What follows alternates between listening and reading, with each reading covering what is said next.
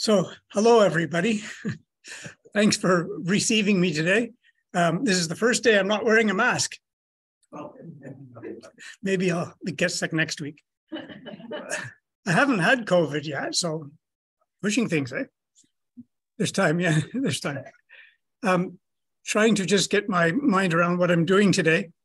The slide, as you see, says today we are on the unceded territory of the Wescarini Algonquin and the Mohawk. And we talk about that a lot. And most of this talk is going to be sort of about that. So I'll just go on from there and we can discuss it as we go along. Thompson Highway pointed out that English is an excellent language for the intellect. But he said, his problem is it stops at the neck. It doesn't go down any further. Now, French goes down to the heart and the stomach. What could be better? But he said the Algonquian languages, he's Cree, go below the waist, the whole body. I don't know what to say, except that I will try to talk with you today from my whole body. And I will keep Thompson Highway in mind. Thompson Highway is a Cree playwright, author, musician, who by his own claim was born in a snowbank in northern Manitoba, while his parents were traveling between here and there. And this was not unusual, he said. He went to residential school, he learned music, he became a successful musician and so on, all the other things that I say. But more than anything else, he's among the happiest, funniest people I've ever come across. If you have a chance, read his book, Permanent Astonishment. It, like Robin Wall Kimmerer, I think her book is also just a marvel. It's called Sweetgrass, was it? No, was it? Braiding Sweetgrass, thank you. These two people, both talking from an Indigenous perspective, are filled with joy, filled with happiness, enough to turn your lights on. And as Kemmerer says in her book, she says, after reporting a lot of things that shouldn't make one happy, she said, if we lose joy, we have lost. So joy has to guide us, and we have to just keep going. This is funny. It says I'm talking, and as a result, I can't see part of my screen, so I'll have to try to move that. Oh, there we go. This book, of course, is called The Christian Invasion, and that needs some background, some explaining. When I talk about the Christian invasion, I'm talking about the Christians of Europe coming to the Americas, but particularly to our region of the Americas. And I'm also going to touch upon why they were coming and the conflict between the two civilizations. One of the things I've come to realize in my studying of history is that something happened in the distant past, in Eurasia. Something happened that caused the people to reject their place in nature. And that's the only way I could put it. I sort of see it as that was the original sin. Rejecting their place in nature, somehow we felt we could do it better. And I think we're a ways down the road on that path. Interestingly, the civilization that we encountered here never rejected its place in nature. It lived and thrived in its place in nature.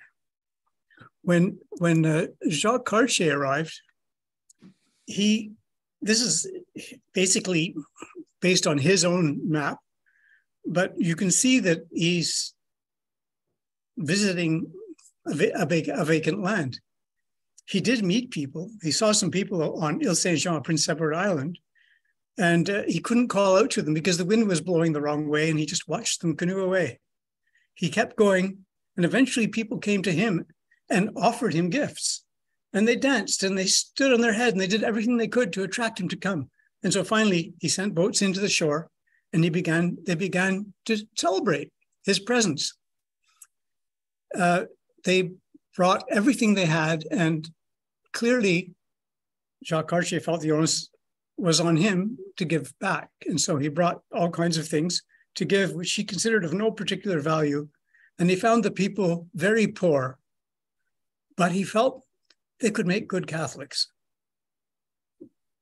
The people that he met were part of a vast civilization that seemed to work just fine in our location for the last 6,000 years, and in broader locations than much longer than that. And if you calculate quickly out what 6,000 and more years is, Christianity didn't exist back then.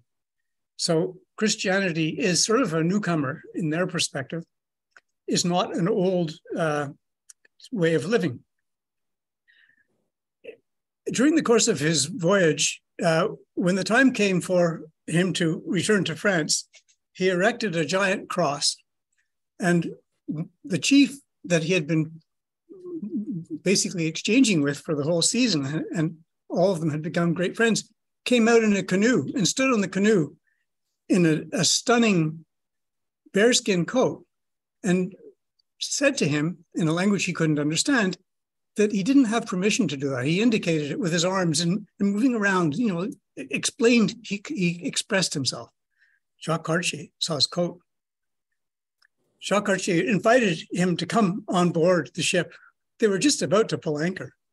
And he put everything off, and he got out the seafood that he had been given by them. He made it in the French style. He served them wine. He celebrated them, and he managed to get the coat, which was probably his objective. As the people were leaving the boat, he told his men to grab the last two. So as they were leaving, suddenly the last two were grabbed. They pulled anchor, waved goodbye, and said, "We'll bring them back next year." Is that kidnapping? Perhaps. They were two young men. They were the sons of the chief, and they found a year later that he did bring them back. And he brought them all the way up the St. Lawrence. They brought him all the way up to St. Lawrence because he hadn't even noticed the St. Lawrence, to Stadacona, where after a period of time, he managed to so overstay his welcome that he sort of left in a rush again, this time taking 10 people. Jacques Cartier did not leave a very nice feeling here. The people he met were the Laurentian Iroquoian people. He came a third time, orders from the king to create a colony. The colony was to be set up with his help, but he came ahead, and when he got to the St. Lawrence Valley, he realized it just wasn't going to work. He was being chased away. He couldn't really explain why he didn't bring the 10 people back. 9 of them were dead. One of them was a child who was growing up and had probably no memory of that life. But they had to abandon the idea of this colony. That was 1540s. When the next visit happened, there was a little bit more of an understanding of what was going on. But there was no sign of the Laurentian Iroquois. They were gone. Did Jacques Cartier bring disease? It's possible. Something else could have happened.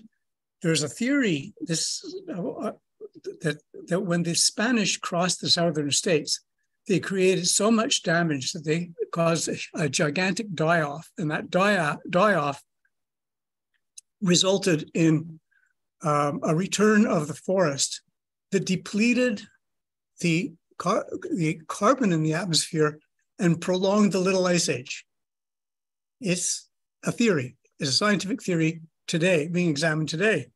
And what that could mean is that the people that we call Laurentian Iroquois could no longer farm in the St. Lawrence Valley for a period of time and moved south and moved west. We don't know, but all we know is they weren't there. But the King of France, a Protestant, sent one of his men to this area to create a colony that would be safe for the French Protestants, because France had been fighting a civil war for about the whole 1500s. It was a vicious civil war. As a matter of fact, the person who was supposed to create the colony that Jacques Cartier was involved in was murdered with his whole congregation. when he got back because they were at a funeral and they were Protestant. The fighting was vicious. But he sent Pierre Dugas-Dumont, and you can see the man, one of his soldiers in the war that allowed him to take over France for whatever period he could, and with orders to create colonies. He came, and I'll just show you, he came to the Maritimes. He's created a colony in the Maritimes. Then he realized he had to go back to France to protect his support because people were crowding his place and he would lose his exclusivity to trade that would allow him to finance his colonies. So he sent his cartographer, who he felt had a real knack of communicating with Indigenous people, up the St. Lawrence Valley to find a safe place for a fort. That man was Samuel de Champlain. Champlain found a location at Quebec. The Innu, who just appeared on the map, had replaced the Laurentian Iroquois and became his hosts, and they had a great relationship. He was welcomed, unlike his predecessor. And in 1608, he established Quebec for the Protestants of France. It's a bit surprising when you think about it. But what happened 2 years later was the king in France was assassinated. There's a conspiracy theories that involve the Jesuits. So you can see the wars were far from over. And the consequence was the law that the king had put in effect to protect the Protestants was still on the books. So Cartier realized he needed a church if he wanted the colony to continue. And with the Protestants and the Catholics on the verge of fighting again, he had to choose between the colony being a free port, a safe port for Protestants or for all religious freedom, or Catholicism. Now, we look at it today and, what's all this got to do with religion? Well, in fact, virtually nothing. What the churches were was the providers of basically all of those things that we take for granted. Even today, all the things that the church provided represent more than 50% of our provincial taxes. In other words, they were major service providers. They provided the schools, the hospitals, they provided registry, marriage, deaths. You couldn't die or be born if you weren't a Catholic. You couldn't be registered. And also they controlled propaganda. But the Protestants had felt they had overstepped their boundaries and were taking everything for the church, which was not wrong. They owned 50% of Germany. So you can imagine they were the largest property owners. But they provided a service to the nobles and the kings because they controlled the people. Champlain needed them because he needed to have immigrants, and he needed to have them controlled, and he needed to keep the colony going. Well, the immigrants didn't come because they were Catholic, and they didn't need to leave. It was the Protestants who needed to leave. And almost immediately, the Protestants were forbidden to come. But he looked at something else. He realized that the Indigenous people would make good Catholics, just like Cartier had done, ignoring the fact that they had their own religious and spiritual beliefs. Now, this wasn't the first time that the Protestants in France had tried to create a safe new France of religious freedom. In fact, it was the fourth time. The other two times, one was in South America, one was in Florida, one was in the Carolinas. And the Protestants who came out from France to create those places, they had an excellent artist with them. And the artist did these sketches of what he saw. And I have 3 of them to share with you. And one of the things that I find most stunning about them is the size of the Indigenous people. Clearly a healthy gang. And this was a civilization whose priorities were really quite different. First of all, it was gender balanced. Women were the ones who decided how many children they would have etc., women were completely responsible, 2 women only.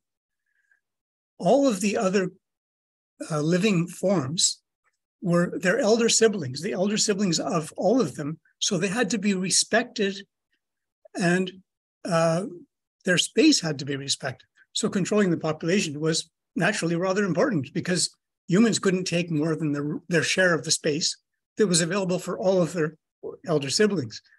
And of course, Mother Earth gave them everything. Everything was a gift. So it wasn't theirs. It was theirs to share. So when Champlain came, when Cartier came, when any other people came, they had a responsibility to share with them. And so there was no real opposition to these people unless they broke the rules of sharing. And it always took a little bit too long for each of the Indigenous groups to discover that the Christians didn't know how to share. And it's the simplest way to put it. So those colonies that the French Protestants tried to set up were destroyed by Spanish and Portuguese Catholics. They were just literally destroyed. So they just didn't last. With France under a Protestant king, the colony managed to establish itself and survive in St. Lawrence and in the Maritimes. Another group to arrive was the Dutch, who arrived on the Hudson River. It's called the Hudson River because the reason they went there is the Dutch had accepted the proposal of Henry Hudson, who was an Englishman, who was convinced that he could find a passage to the Orient somewhere. And he thought the Hudson River might be a good bet.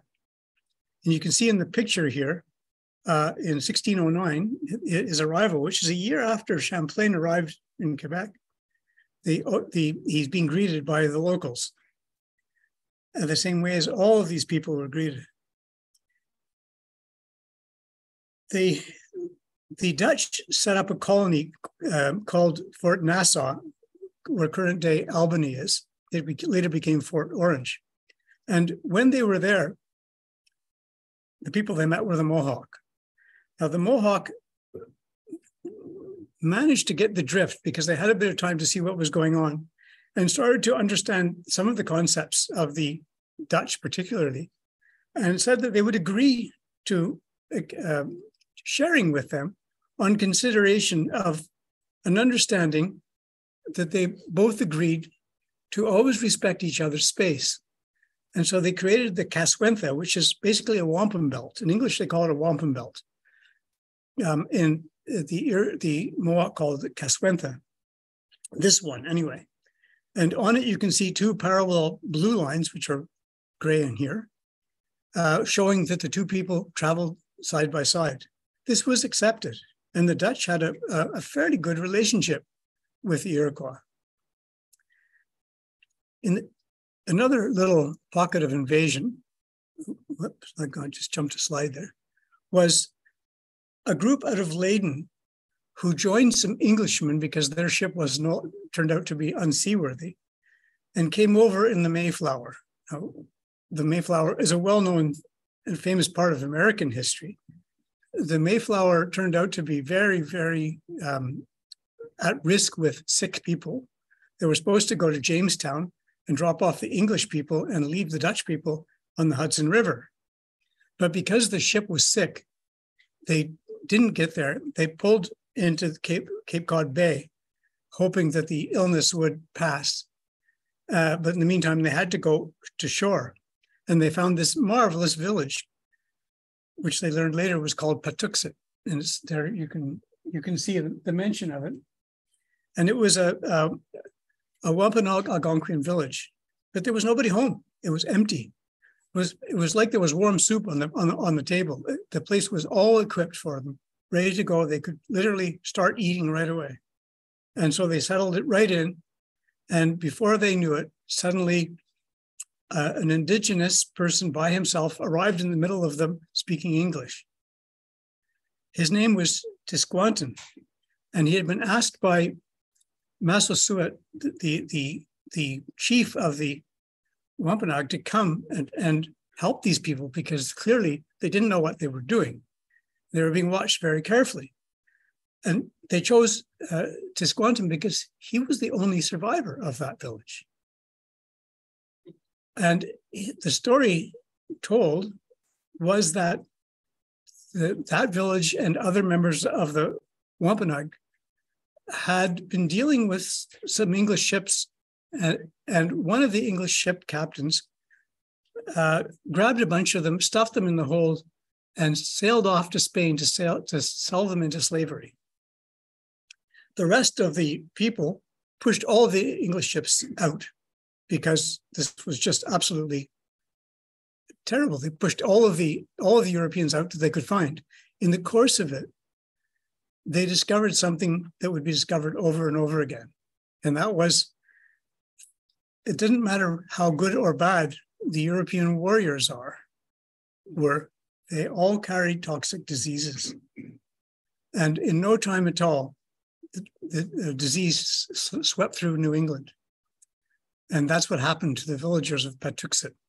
And that's why Tisquantum survived. Some people did survive. He had had exposure. He had learned English already. He went to Spain. He was sold to a monastery who thought they could sort of experiment with him, trying to figure out what he was. He escaped. He went to England because he spoke English, and he managed to get work on a ship going to Newfoundland, where he was recognized, and they brought him back to New England because they knew he was from there. And so that's how he came back to his own village. And with his help, the chief created treaties, agreements with these pilgrims.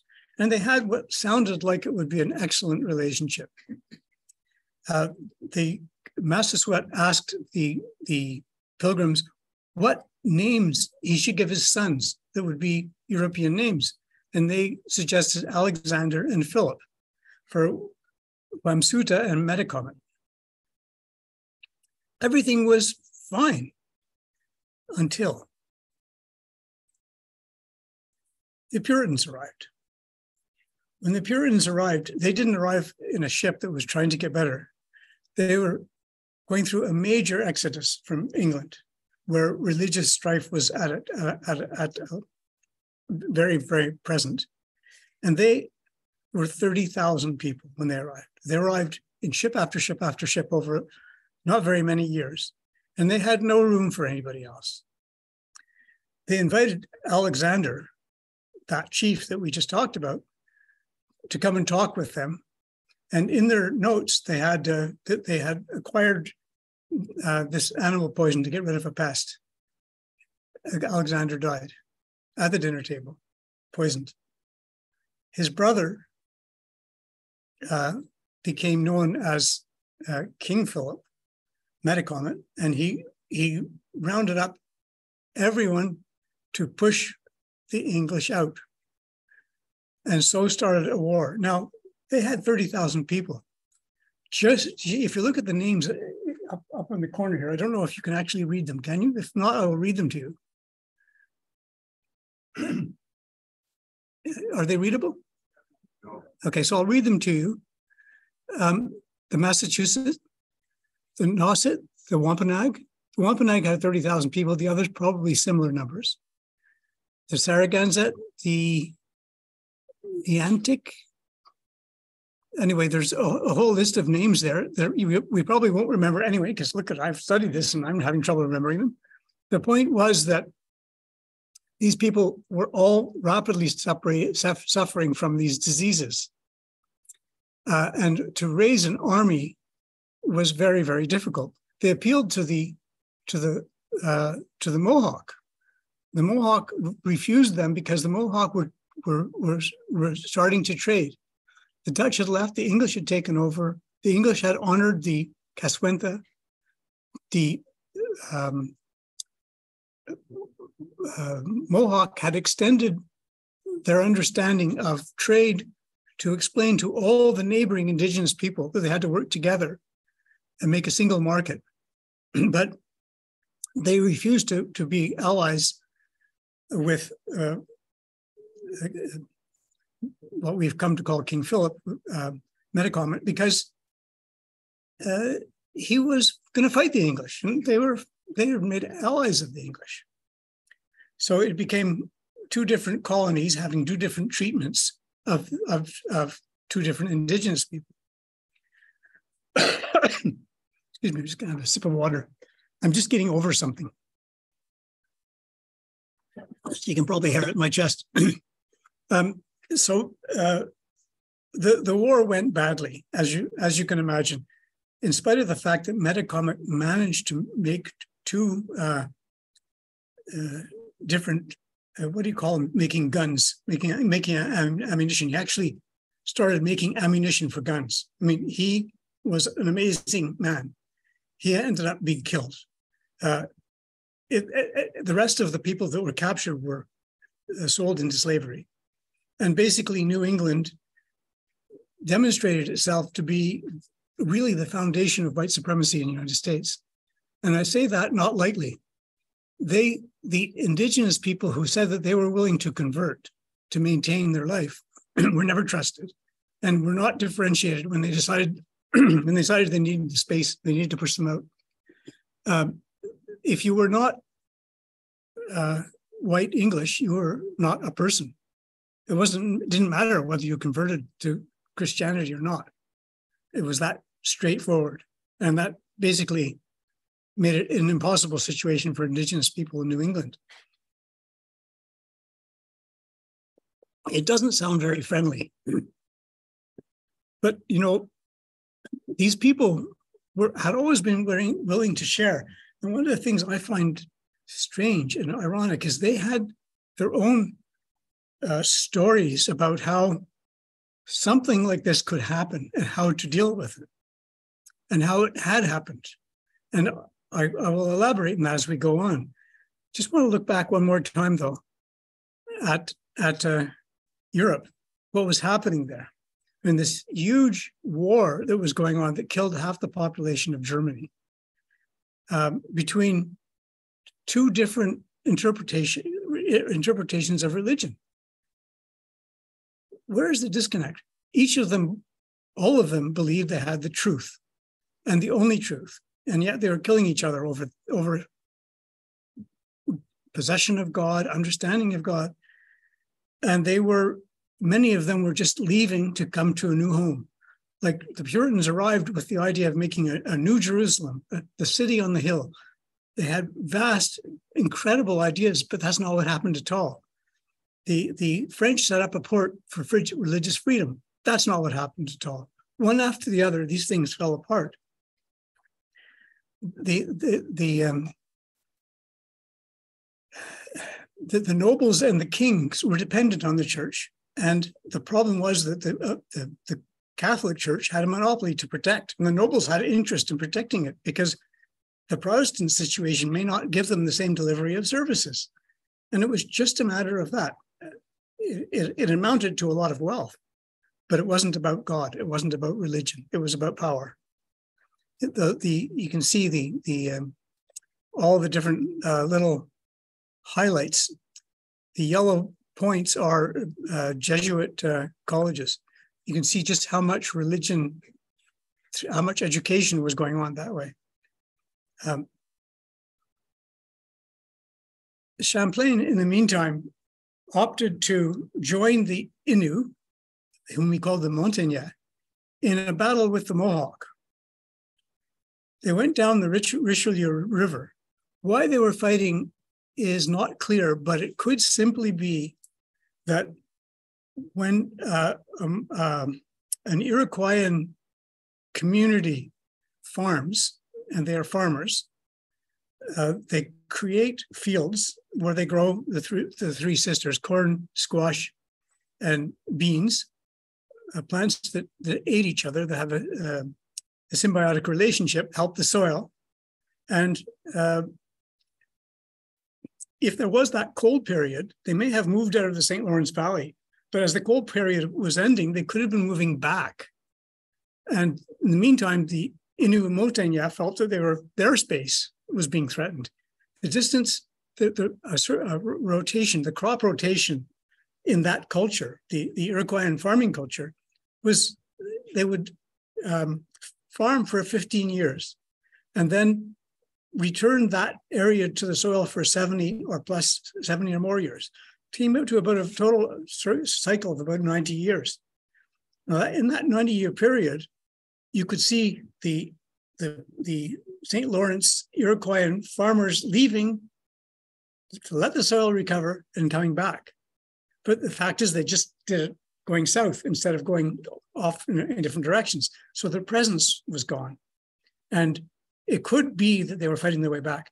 There's a lot of theories about what happened, why, how. But the long and the short of it was Champlain got involved. And he took sides. And he made a deal with his side that he would hide in the middle of the crowd, not like it's shown in the pictures, with his gun. And as soon as he gave a signal, everyone would duck down, he would stand up and shoot. He had two other Frenchmen in the woods shooting for him as well. And they killed two Indian chiefs, two Mohawk chiefs. The Mohawk were absolutely shocked. They'd never seen guns before. And they fled. The Innu and the Huron-Wendat, who were with them, celebrated a victory. And they returned up the Richelieu River. Champlain had established allies. That was perhaps his principal objective. And you can see him here and the people in the woods there. You also notice that the warriors are pictured by Champlain's artists as all being naked. They spent a lot of time naked. It wasn't a big hassle, but the Iroquoian people generally wore armor when they fought. It was wooden armor, it would catch an arrow, but that was about it. And funnily enough, most of the time it was manufactured by the Algonquin people. So you can see that there was a lot of interchange. In any case, in this case, they're showing, you can see that their understanding of war would be quite different if they spent a good part of their time naked. I mean, it's just, that seems to, it shows courage to go out with a bow and arrow and shoot somebody when you're naked, I guess. It would take courage to shoot somebody anyway, I guess, or to be shot at. But whatever, this is the world that they saw. The other incomprehensible thing about this artist's conception is the canoes. It sounds like a small thing, but the Mohawk did not have birch bark canoes. They had hardwood canoes, like dugouts, basically. And the Algonquian, the Innu and so on, had birch bark canoes. There's no difference shown in the canoes, but that could just be how it goes. This is an old image. Now, the wars continued in France. And when the French, after the king died, the new leader of France, the first minister, was a Jesuit, was a cardinal. And he was determined to get rid of the power of the Huguenots. And they attacked La Rochelle, which was the biggest community of the Huguenot Protestant French community. While they were attacking, the English came to help. And 3 Huguenots from Dieppe went to the British and offered it to the English and offered to sail their ships and take Quebec. And they were accepted. They're the Kirk brothers. We think of the Kirk brothers as the English taking Quebec. In fact, they were Huguenots. The Huguenot took back Quebec. In their mind, they were taking it back because they weren't allowed to go there. But the victory was too late in the war. The kings had already settled their differences, and so it had to be returned. The English king, bargained for the French to accept these Huguenot people back to France. It wasn't going to work, so it dragged the negotiations on for 2 years until the cardinal accepted to negotiate with some Huguenot traders who had taken over after the Kirk brothers had to leave. And what's significant about this is that the Catholics, through Champlain, were trying to get the Indigenous people to trade with them and said they could trade with them if they became Catholic, but not if they didn't. The Dutch never said that. They just traded. The French did not sell guns, did not trade in guns, but accepted to have people to protect them with guns. The Dutch happily sold guns. So did the English. So now things are turning. The wars of religion sort of are getting baked into the local communities. One of them representing the Protestants with guns, the other representing the Catholics without guns, leads to where you would imagine it would lead. So during the 3 years that the Huguenots had Quebec, they opened trade to everybody.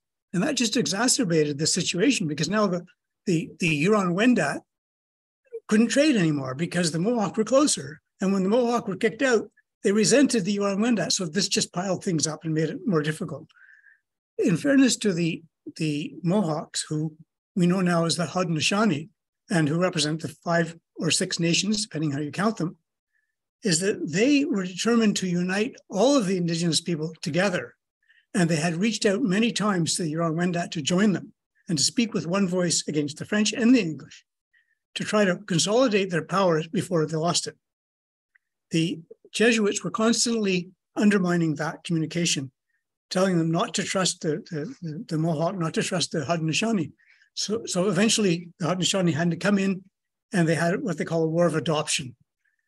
They had an interesting warring technique, because if they captured a warrior, that warrior would be given to a family that may have lost a warrior. And that captured warrior was the property of the family to keep or to kill. And so they would basically torture that person, see how much that person could take, try to break their will. If they could break their will, and eventually they would just adopt them and they become part of the community. But if they couldn't break their will, then they would wait for sunrise and try to keep the person alive to a particular day on sunrise, so that the son of the grandmother, like say that the family of Mother Earth, could take him back through the sun. And so it became a situation where they could extrapolate that to taking over a whole community and adopting it, and putting people through a ritual of belonging before they were fully accepted. And that's basically the French and English had totally different interpretations of these massive wars between what we call the Iroquois and the Huron, which are not their names, they're our names. And how the French say that the Iroquois were the bad guys and the Huron were destroyed and tortured. The English say they just gave them guns and they did what they had to do. So they have the 2 different opinions. But in fact, after those wars, what they forget to point out was that the 5 nations' populations much more than doubled. The Seneca, the western door of the 5 nations, more than doubled. The others all doubled or more. In other words, all these Huron-Wendat people, forced or not, joined, and they were much, much larger population than the southern people. The center of Indigenous life was Lake Simcoe, that area. That was the center of Huron life, the most important place. It was a highly developed, multicultural society that traded with the Algonquin, had a huge trading, I call it trading, it was actually sharing, but area, huge, to the Cree, the Ottawa, all these people came there. It was the center of everything. And it was reduced, but it brought its culture with it, and that culture came up through the Haudenosaunee. But the Haudenosaunee rightly consider themselves to be the Iroquois of today, because they absorbed the Iroquois nations and many of the Algonquin nations. Always respecting the rules that we described, of respecting the elder sibling and so on. So I should go back and try to explain those differences. There are a lot of different theories about what could have happened to make a herding culture, or to make a hierarchical culture like we have in Europe, as opposed to a horticultural culture like in the Americas. In the Americans, the culture, horticultural, had an almost flat hierarchy. The men and the women were equal. There was, for a decision to be made, everyone had to be present. So they'd have these huge events to discuss decisions. Now, like any other political group, I'm sure that the decisions were made basically a little bit in the back room, but whatever, they were made in this way of where everyone had to be present. The three columns that you see here. On the far left, they call it what do you call it? Pastoralism, which is herding. The blue represents male participation, the orange female participation. In the middle one, it's animal husbandry, like poultry, chickens, that kind of thing, smaller animals. And on the right, it's agriculture. We always think there's agriculture and there's people living in the woods, like herding and that kind of thing is considered part of agriculture. But Anki Becker, who I referred to there, saw it differently. And a lot of people are seeing differently. What they're saying is that male dominance in our culture is not natural. It came from somewhere, and we have to figure out where so we can correct it. And we're getting to the point now where we're realizing how important that is. We cannot continue in a male-dominated culture. We have to have a much leveler culture. They had it here, and we didn't pay attention. They tried very much to help us understand. The red dots in the screen over here represent horticultural, the green dots herding. And you can see the greens, Northern Africa, Asia, Europe. The red, Central Africa, the islands, Australia, and the Americas. Those people all shared something very interesting. Virtually all of these people, and including the Celts going back to Ireland from a long time ago, all shared in this concept of you have to think 7 generations forward. You have to always see the long term. That everything you have to answer for. In other words, you have to live in a symbiotic way with the world around you. So the conflict of the two cultures was pretty powerful, as you can see. Now, I should say a little bit of, the Indigenous people will tell you that they can listen to the trees. That we say that they don't read or write, but in fact, they have been reading for a long time. They read all of the world around them and they understand it in their world. What they didn't see coming was what happened. And if you can imagine, just to try to put it in context, when the Europeans came, it wasn't just the Christians. It wasn't just people against people. It was also a whole biological world crashing into another one. And one of the things that startled the Iroquois farmers, who were women, the women did the farming, was earthworms. They had never seen them before. There were no earthworms here. The insects came and destroyed the trees. The humans were being destroyed by viruses. They were retreating. They were losing their numbers. So it was a real shock, as you can imagine. I'm a gardener. I have gardens. We grow our own food. And at one point, I was trying to figure out how to improve the soil in St. Lucie. And I discovered this concept, Iroquois concept, called the Three Sisters, corn, squash, and beans. I started to use it. It's an amazing technique for getting your soil improved, if you ever want to use it. But I really feel that was the main door that opened for me to try to understand that history, the history that predates our history, and to try to look into it further. So I really feel, in a sense, the soil was talking to me. And I since then, all of my gardens have been built on the basis of the Three Sisters. It doesn't mean you're always growing just those three things. It means that's how you're helping your soil and conditioning the soil to grow other things. Hang on a second.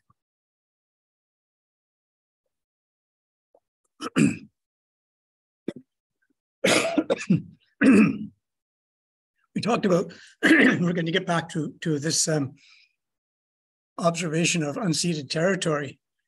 In the next slide, William Wolverine Ignace is quoted by Arthur Manuel in his book Unsettling Canada. He says, all we want is the respect that we deserve because we made the room in our nations for the non-Indigenous people. And then he added, first people have to learn where the tax base starts from. It starts from the Indian land and all of the resources. People say we are living off their backs, but we're not. They're living off ours. And so you can see a little bit where the acknowledgement of unceded territory has come from and where it has to go. I remember I was talking about this at one point in French in a group years ago, and this older French fellow said to me, well, how are we can't just give them everything. What are they going to do with it, even if we did? And the thought that I had is the best way to explain it is they're going to spend it just like we do. And it's going to come right back into the system. It's going to work. Don't worry about it. The system got the capacity to pay our debts. And we have a debt to these people that we have to pay. So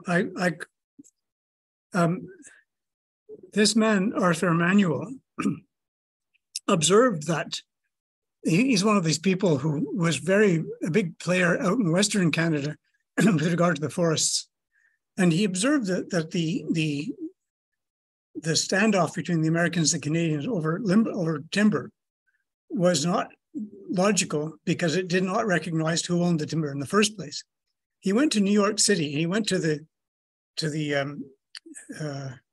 international trade to places like they give ratings for investment. And he said, when you're examining the Canadian forestry, are you taking into consideration whether or not the trees are being stolen or paid for? And they actually reduced Canada's status because of that, because they weren't being paid for, they were being stolen. Indigenous people could not take trees from their own land. They had to have a permit from the government. And every time they go for a permit, the government would say, no, we have no permits left, come back next year. And next year just went on for decades, never happened. So what they started doing is issuing their own permits, saying to the white people, you can't come and take our trees without a permit. And that started helping things start to get straightened out. That's the same in Mexico and lots of places. Absolutely. In fact, one of the really scary things is that we have set in motion something that has spread around the world. And in a 10-year period this century, as an example, China has made more concrete than the United States has total. So you can realize this is something that we have set off. It's just getting bigger. It's going faster. As we get older, we say, time seems to go so fast. Change seems to happen so quickly. For the Indigenous people, change was very, very slow.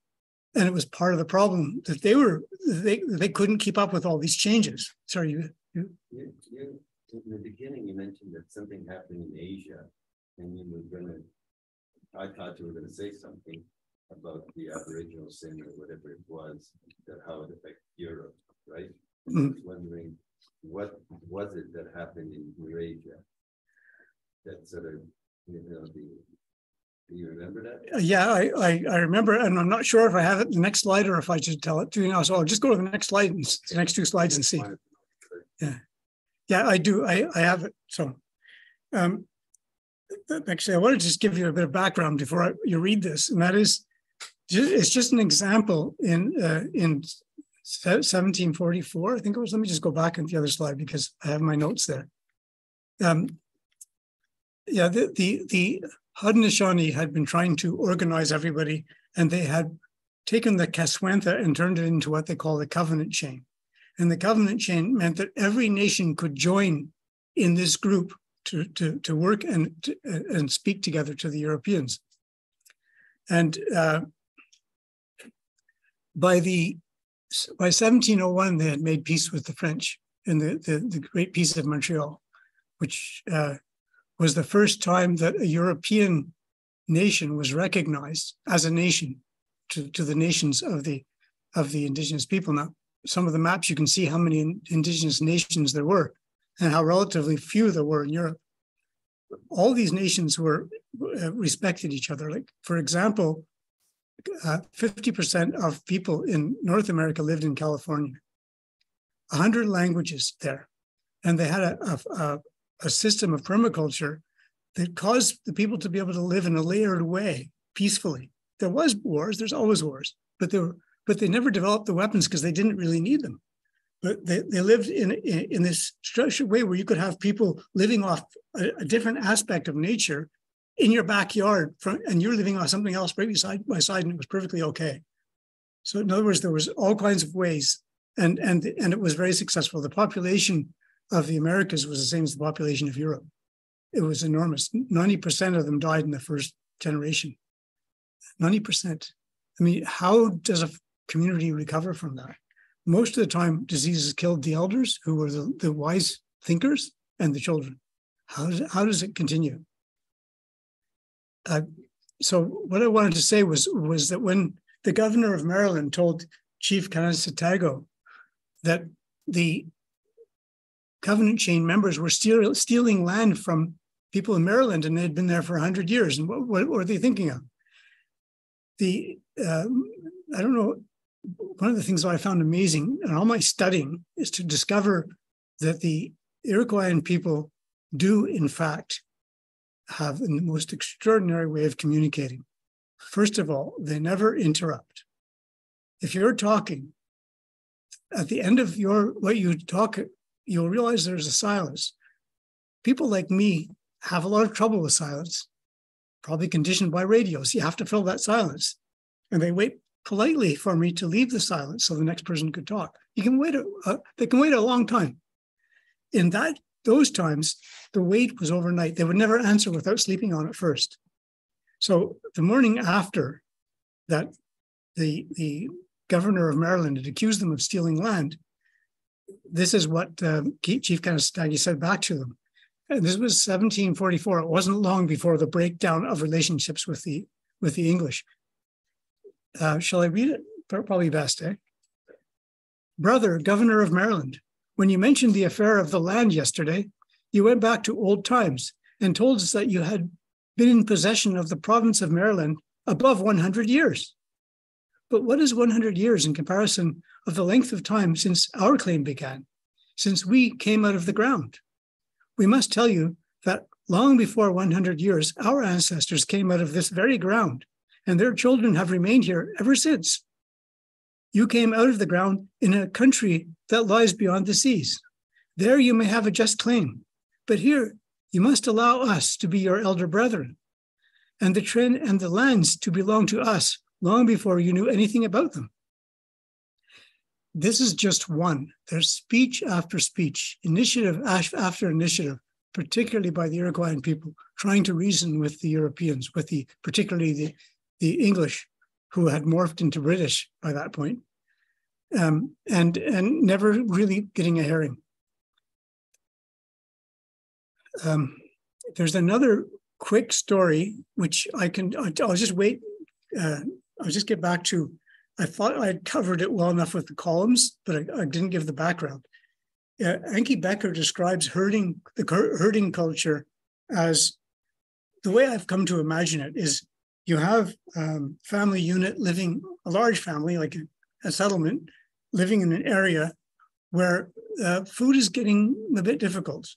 And some young guys disappear for a while, and they go and live with some of the wild animals. And they ingratiate themselves with the wild animals, protecting them from their own predators. And they look after them for a season. At the end of the season, they take a few, bring them back home, and celebrate the capture of them as meat. They do this over time, and they're always following the herds. So the women stay back because the women have responsibility for children. Every once in a while, the women's camp can move to be closer to the men following. Over time, these groups formed what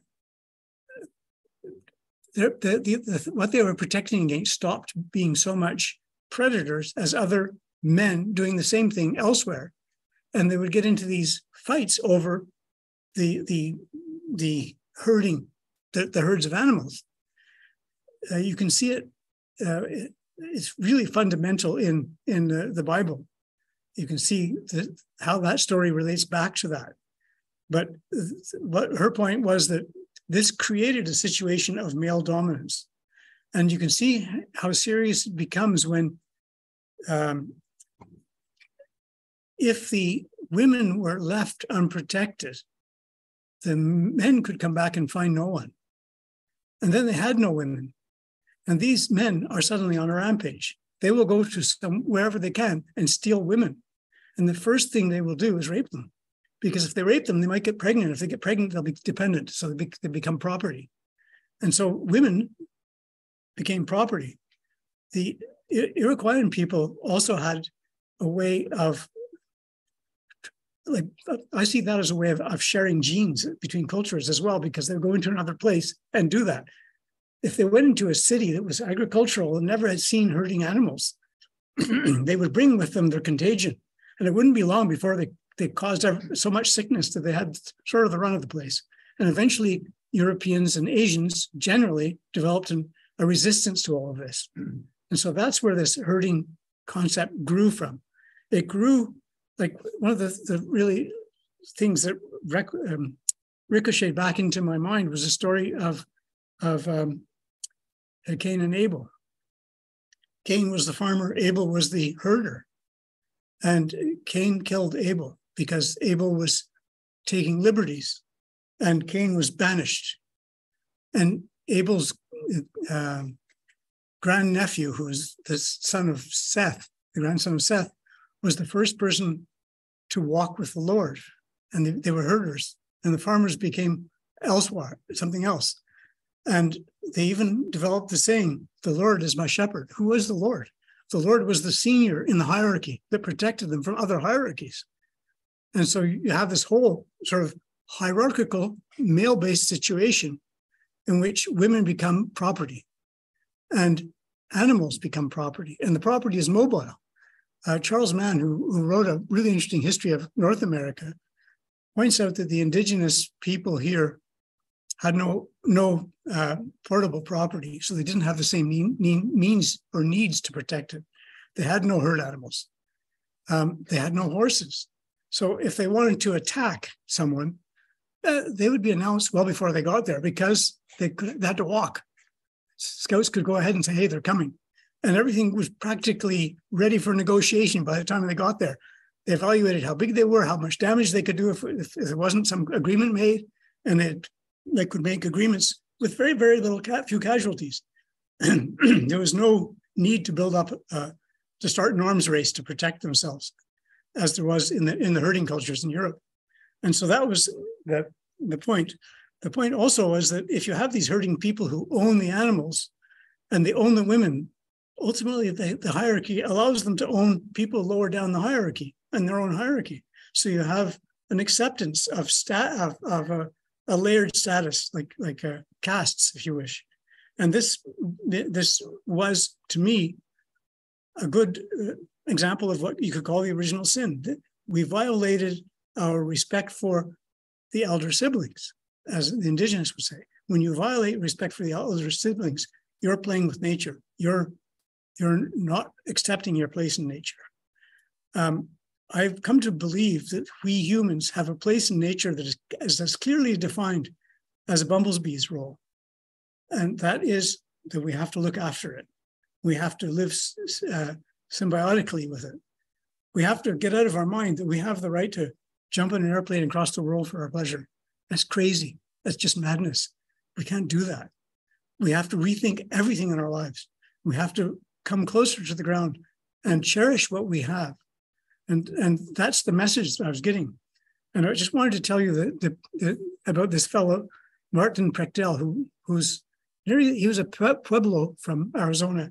As far as I can tell, his mother was probably from Quebec. He grew up speaking French and English. She was probably from Wendake.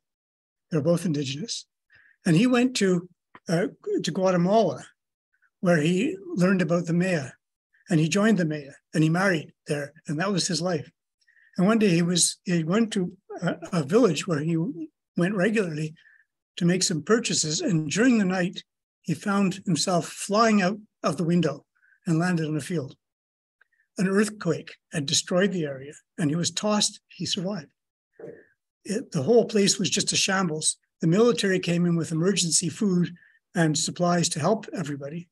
But this man, Martin Prechtel, saw that the military were blocking the road, and he knew that the people who lived down that road were a Mayan community that had refused Guatemalan governance. They were living in a traditional way and refused Guatemalan governance. So this was a perfect opportunity to force them into starvation, to force them to join. Prechtel went around the military back into a village that had not suffered from the earthquake, where Americans were partying and there was lots of money and there was bars. He played his guitar, he put his hat out, other people joined him, they raised money, someone helped them find a truck, and they started to go in a back way to these people who were isolated by the army, and a replica of an ancient Mayan culture. And these people called themselves maize, the people of corn. They were the people who started those three sisters. That's where it came from.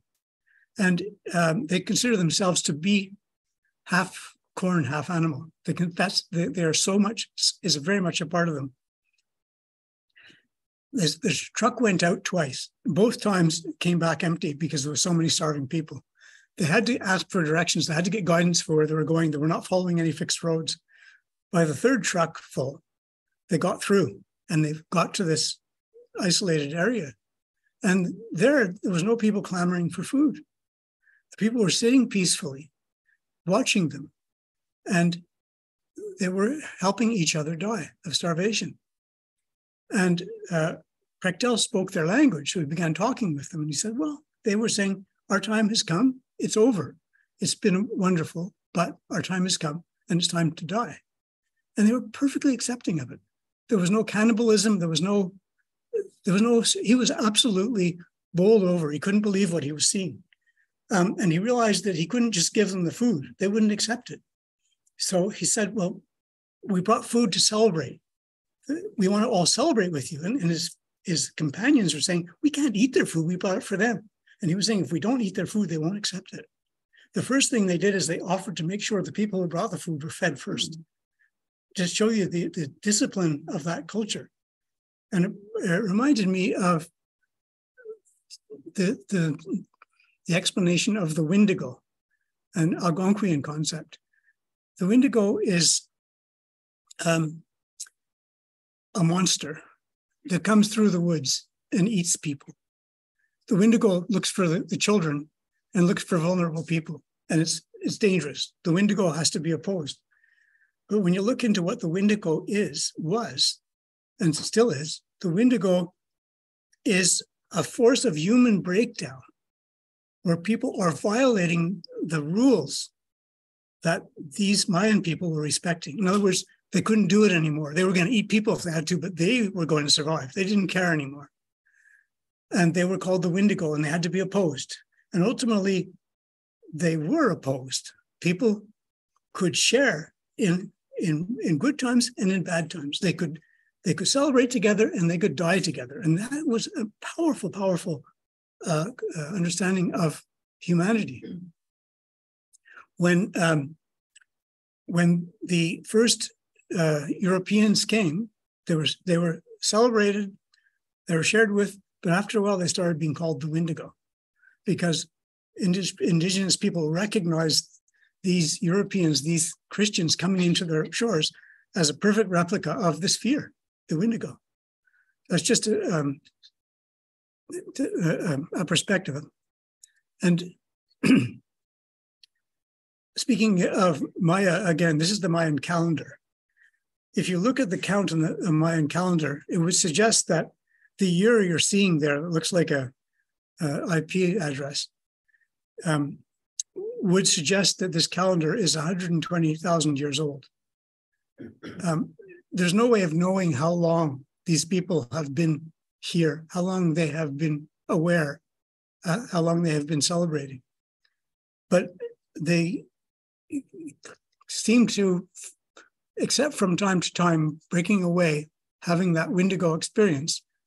The Iroquoian people had it as well, and they describe it through a foundational story. Always lived in a symbiotic relationship with the world and respected it. So back to where we started. I hope that tends to explain a little bit, and happy to answer questions if you have them. Can I add to that? Can I add to that? Zero. Mm-hmm. The Mayan world starts off from 0 to 9, while the Euphrates and the numbers came from there start from 1 to 0. And that's a big difference between East and West. So the one starts from 0 to 9. The little. We'll have to give that, have to digest that one and try to. The heavy digestion. Anyway, that's the talk. I want to thank you for being with me through it. I hope that I'm not breaking any sensitive feelings about Cartier and stuff like that. But whatever. If you have any questions, I'll do my best to answer them. Yeah, you still haven't come back to that Eurasian. I did. Oh. I explained it in quite detail. I just probably didn't call it Eurasian. She was. So, any comments or questions? Okay, I wanted to know exactly what that one with nature was. Okay, the incident. Okay, I understand that. Yeah.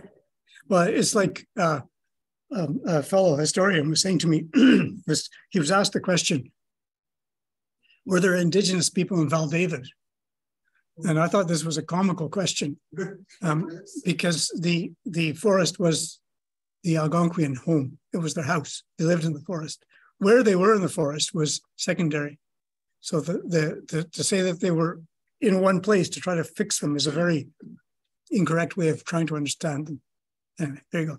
And regarding Thompson Hyder, I guess you might have caught the same thing I caught, but there's a 5-part series on CBC ideas, and it's the Massey Hall lectures. Yeah. And I that part that you brought about the neck and this and that, well, I send that all over the world, to all my friends about the. Yeah, I think that's where it came from. It may have come from Permanent Astonishment. Yeah. It didn't come from Revenge of the Fur Queen, if you have a chance to read that. Okay. He's a marvelous writer, playwright, musician, fascinating man.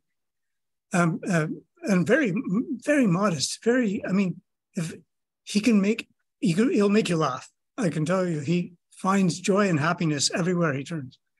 Remember that line somewhere in there? You mentioned the English. You want to think of make money, you think English. If you want to do something else, you do it. But if you want to laugh and not worry, you think Cree. There was some comments in there. Well, thank you very much for taking the time. Thank you, Joe. Just